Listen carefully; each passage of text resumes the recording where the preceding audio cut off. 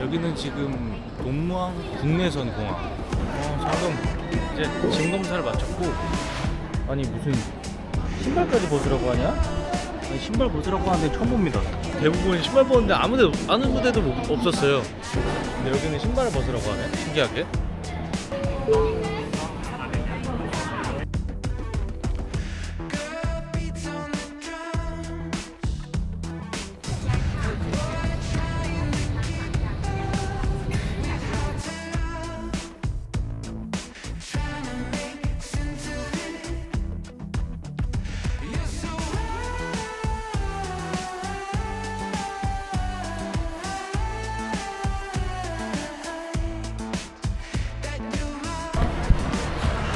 자, 바로 앞에 나왔는데 날씨가 선선한 건가 모르겠어요. 북부 쪽은 좀 선선하다고 하는데 햇빛은 조금 뜨거운 것 같기도 하고. 저는 그러면 이제 택시를 타고 일단 숙소로 넘어가야 될 것 같습니다. Yes. Here. About the house. Okay.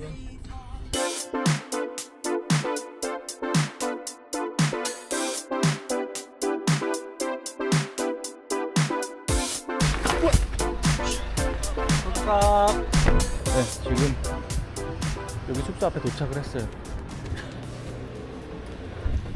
자, 이제 체크인을 하러 갑니다.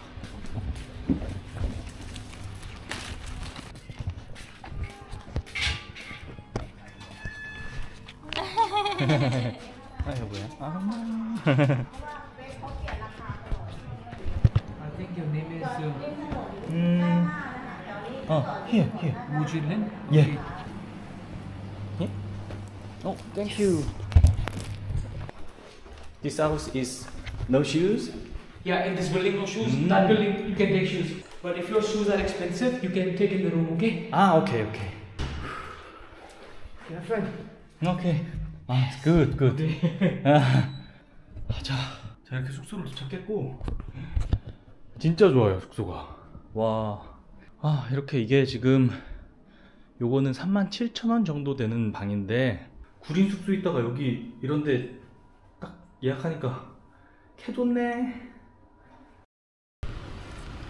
저는 숙소 앞에서 그랩을 불렀고 반캇왕이라는 예술가의 거리, 예술가들이 창작하고 예술 공예를 하는 그런 마을이 있다고 해서 그걸로 가봅니다. 반캇왕.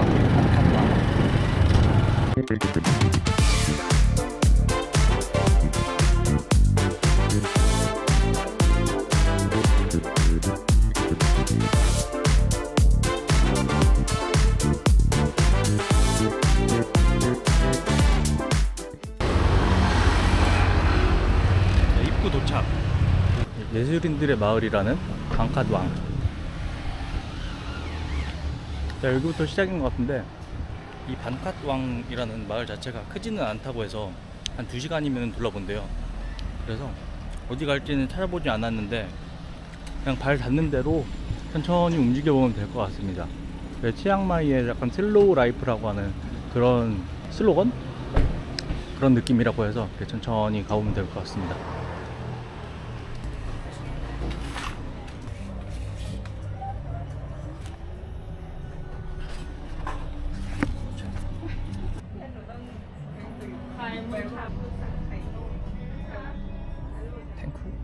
확실히 이렇게 예술적인 것들이 많이 있고 쇼생크 펼치 영화 포스터도 있다.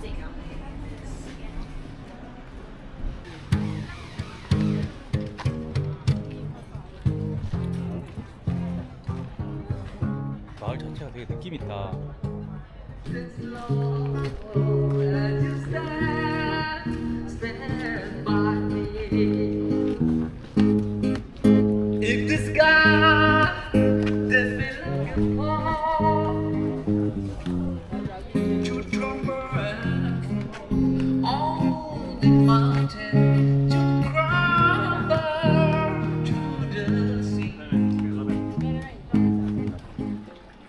오, 좋은데? 이렇게 쉴 수 있는 거.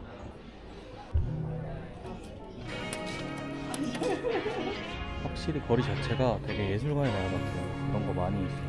수제 공예품들 되게 많아. 예쁜 것들.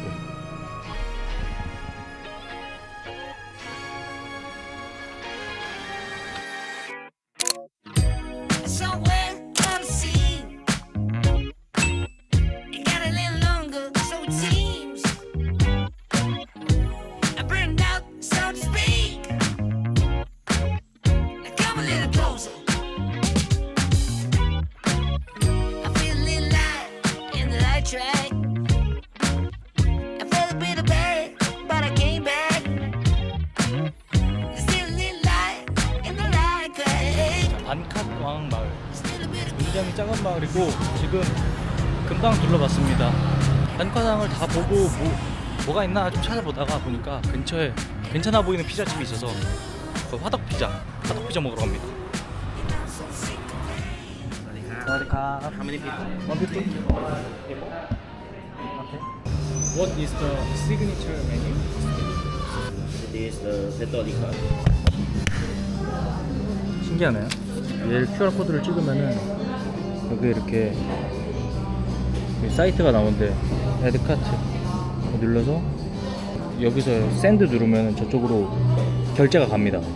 그래서 여기서 주문을 할 수 있고 결제는 끝나고 나서 다 끝나고 결제하면 된다고 하는 그런 시스템입니다. 신기하네요. 자리를 바깥으로 옮겼습니다.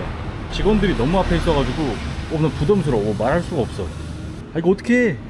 개 크잖아 이거. 이거 괜히 시켰어. 나 얼음 이렇게 많이 주는 줄 몰랐어. 나 얼음컵 주는 줄 알았는데 개 큰 거 줬습니다. 내가 콜라를 하나 더 시켜야 될 필이야. 아씨. 땡큐. 굉장히 많아 보이는 양의 피자. 아, 나 혼자 다 못 먹을 것 같은데. 리코타 치즈가 올라간 바질 페스토랑 루꼴라랑 같이 올라간 그런 피자입니다.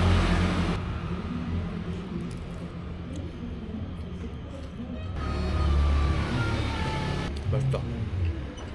완전 화덕 피자의 정석의 맛이 납니다. 약간 달콤하고 빵 자체도 되게 맛있어요. 핫소스인가? 뿌려볼게요. 오 뭐야 이렇게 많이 나와. 너무 많이 나온다. 얘는 뭐야?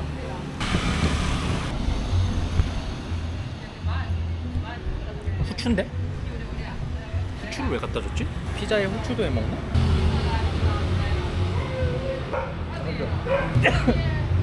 후추 뿌렸더니 재채기 나.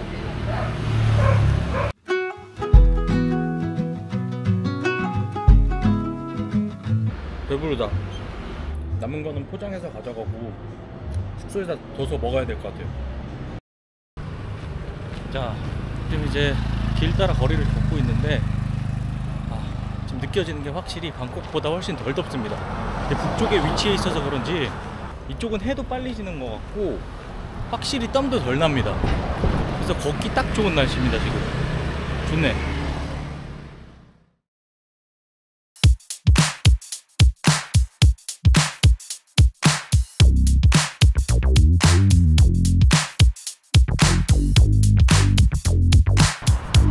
완전 허허벌판이야. 걸어오는 선택은 잘못된 것일까? 아 뭐야 이게. 여긴 마치 일본의 오타루 운하처럼 생겼습니다. 똥강물 오타루 운하. 물 색깔이 똥색이야. 자동차 신호등만 있고 사람의 횡단보도 건널목 신호는 없어. 지금인가? 지금이다. 얘네는 이렇게 나무에다가 불 달아놓는 거 되게 좋아해요. 항상 이렇게 갈 때마다 이렇게 불이 나무에 많이 달려있어요.